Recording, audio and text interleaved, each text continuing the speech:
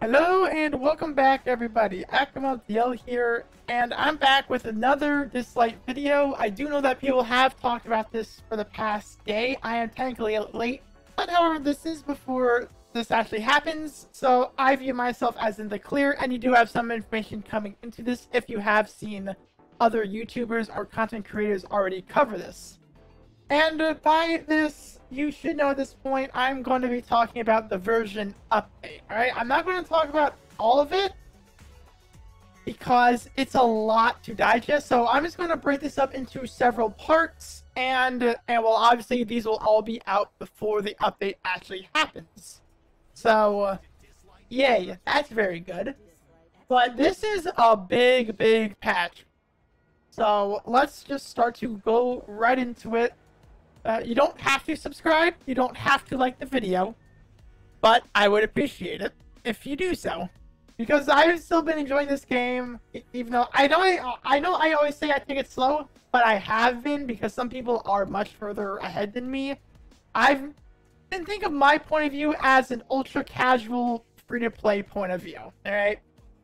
That will be my perspective I take on this, alright? So well, first of all, the new espers are going to be talked about, alright? This will be... I'll be talking about the espers and the event here, alright? So we're going to go over the 5-star first. So it will be Ozzie or Osiris. He'll be a 5-star flow.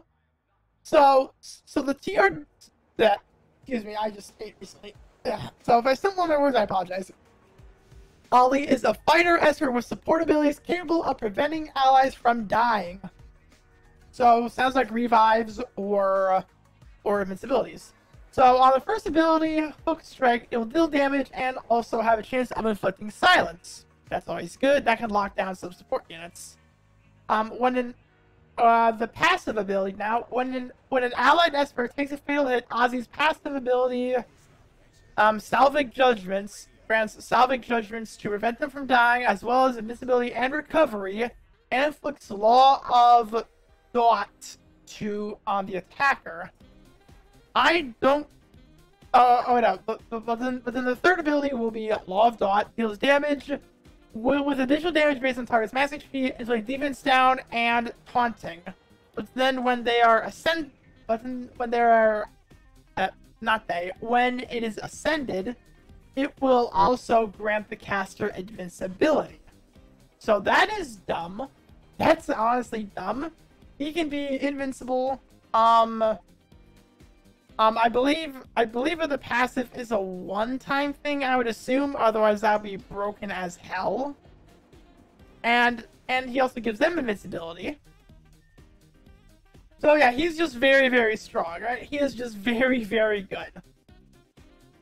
Just based off of the sound of things, because like giving invincibility, giving himself invincibility, or defense downs, taunts, silences, that's all very strong in one kit, and he also will deal damage. So that's pretty good. He'll be obtainable during the probability up gold record player, which will increase the chance of acquiring Ozzie. So he'll be on a rate up banner in short.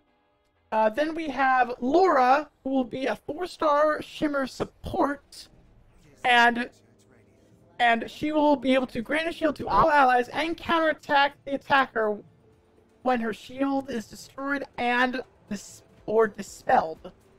So, counterattacking, maybe counterattack set, it sounds like. First ability, shield attack, that deals damage to an enemy based on max HP and attack, and can also inflict silence. That is very good, but it scales off of 2 things. So you can run her attack and max HP, or just run her. Let me get my words real quick.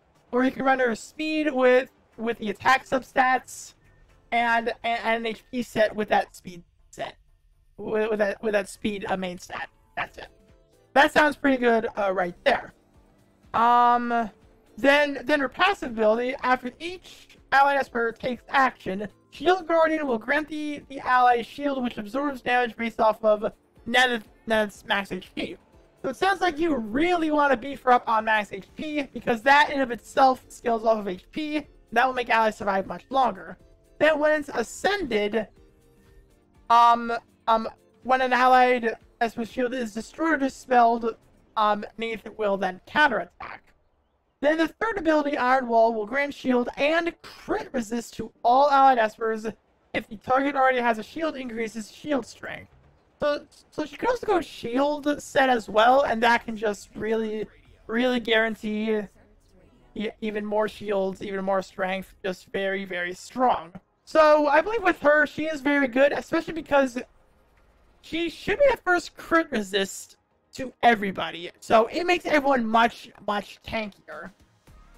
So people might start running over 100% crit rate, it sounds like. I'm not entirely sure, but that's just my point of view right there.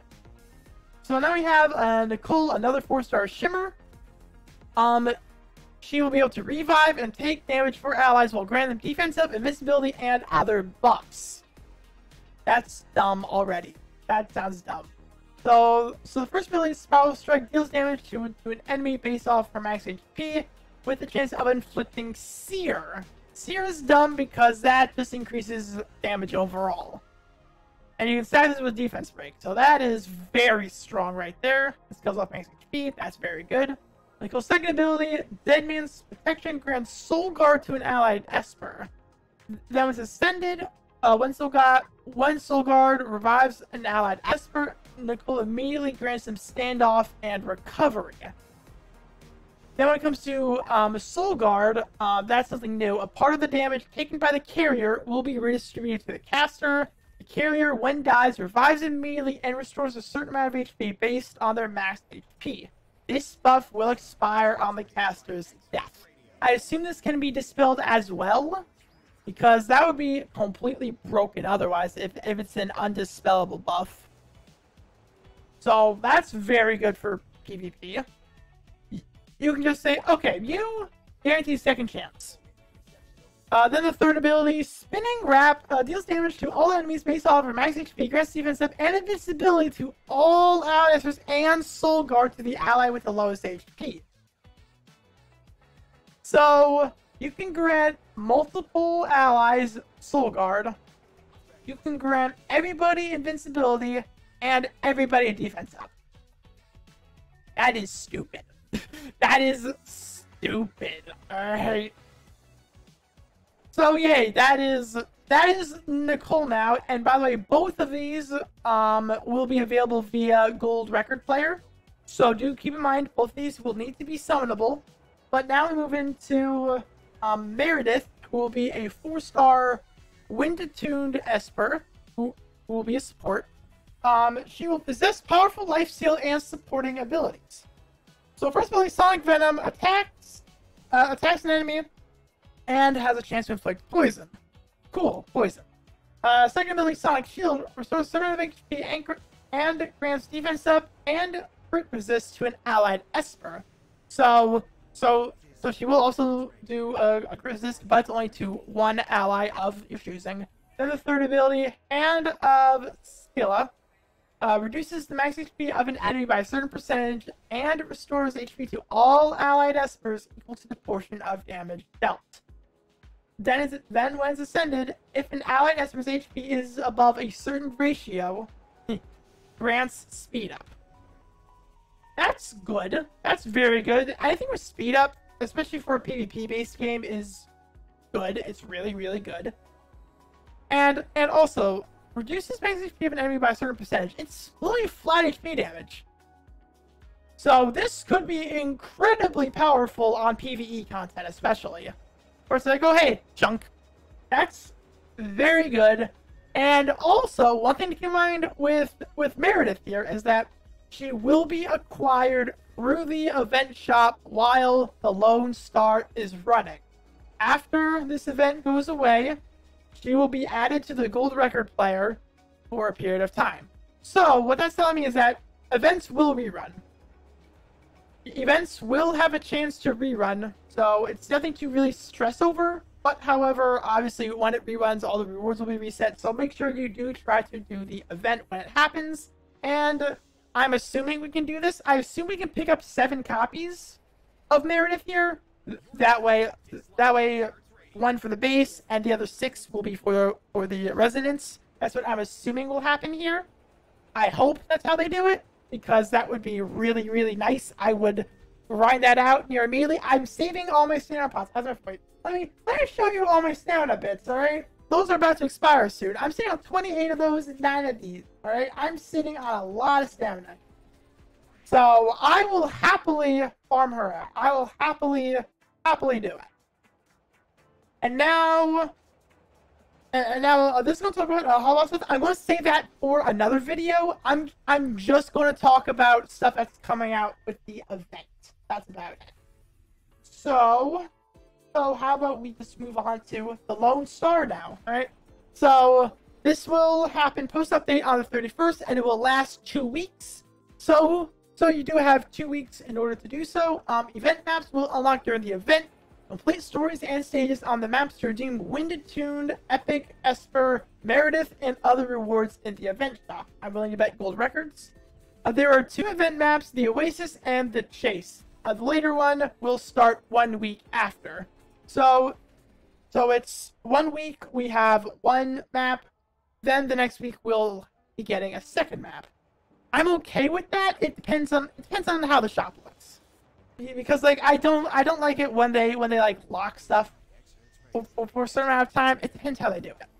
The story event stages on the event maps will grant you Oasis crests and ancient coins. You can use them to redeem rewards in the event shops. You will be you can obtain Oasis crests in the stages from the stages into the Oasis and ancient coins from the stages the Chase. And there's also going to be Ozzie's clues. You can get clue items by clearing story stages on event maps. Use a clue item to unlock a clue in Ozzie's clues. There will also be daily tasks that can be completed as well. So be sure to do your dailies and include these dailies in there. The shop will last 1 week after the shop closes. So that's just a little tidbit right there. You can use event tokens to redeem a limited edition name card, legendary Abilamons, gold records, and other generous rewards in the event shop. And also Meredith can only be obtained in the event shops right now. Will be added to the gold records later. Did I state that? But legendary Abilamons, that's always good. And also limited edition name tag. That's cool. Like that. And I always love golden records. Always love them. I'm actually almost out of pity right now. I'm almost at 100 gold records. I haven't spent a single gold record yet. I've been waiting for a raid up. This might be the banner I go on because everyone's saying these units are broken, so I might go for them. Mainly the supports. I might go for them. But as for the banner, this will last the entire duration of the event. So this banner will last 2 weeks, and then I guess we'll see what raid up will follow suit. I might wait to see a little bit, because I mean, like, supports last forever. But my issue is that they're shimmer, so they're going to be much harder to acquire than if it was like a void 4-star, for example. Shimmers are going to be much harder to acquire, so that's my main concern. But I haven't summoned yet, so for right now that could be nothing at all. Ollie's rate up will be doubled. So it's probably still gonna be 1% overall rate, but his rate will probably just be 1 step above.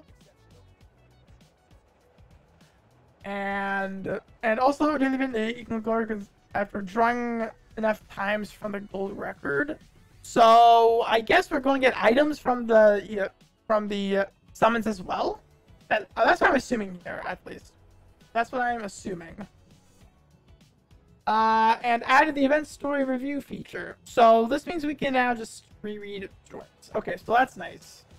That's a nice and all. And we'll also with this event we will have more stuff added to the DJ contest, more bounties, and also the name card for Ozzie. Obtain Staff of Immortality name card from the Lone Star event. Obtain Judgment of the Dead name card when you max out Ollie's resonances. Oh god! Oh, that's well, okay. Sure, whatever. At the very least, we get Staff of Immortality. Sure. That's fine. But then these are some balance changes. I will save those for another video. But I know they talked about something at some point in here. There's one more thing I really wanted to talk about. Oh yes, gift packs. There is one gift pack. I don't know. There's actually several here. Okay, so the main thing I wanted to talk about for these gift packs is the Mona skin. All right. So Moon Goddess for Mona Artemis. It is a skin pack you can purchase at a discounted price for the duration of the event shop. After that duration, it will still be available, but it will be at its original price. So yes, as I said before, this is a paid skin. I did call this. I was hoping it wouldn't, but I did call this. This is a paid skin. This is how you monetize games, alright? I'm just saying that right now. This is like the way to monetize games. You make good looking stuff optional, make it completely optional, then if the player wants it, they will purchase it. That's typically how you monetize games very well, and obviously they know how to do so. And also there are going to be a couple of Lone Star packs being added as well. You'll be able to purchase them throughout the duration of the event, not the event shop, of the event. Then like a bunch of other stuff is like being adjusted and stuff like that. But that is all I wanted to talk about. So that's it for this video. I will be coming back in these patch notes for tomorrow and potentially the day after. It depends on how I want to format it. But I mainly want to I'm stumbling over my words again. But I mainly wanted to talk about the event, the banner, and the characters. That was the main thing for this video, so hopefully you did enjoy this, and hopefully you guys are excited because I really want to sink my teeth into the event. This event sounds like it's going to be a lot of fun, and this will dictate whether or not I really stay with the game or not. It depends how much I will enjoy these events. So until next time, I'll see you all later. Bye!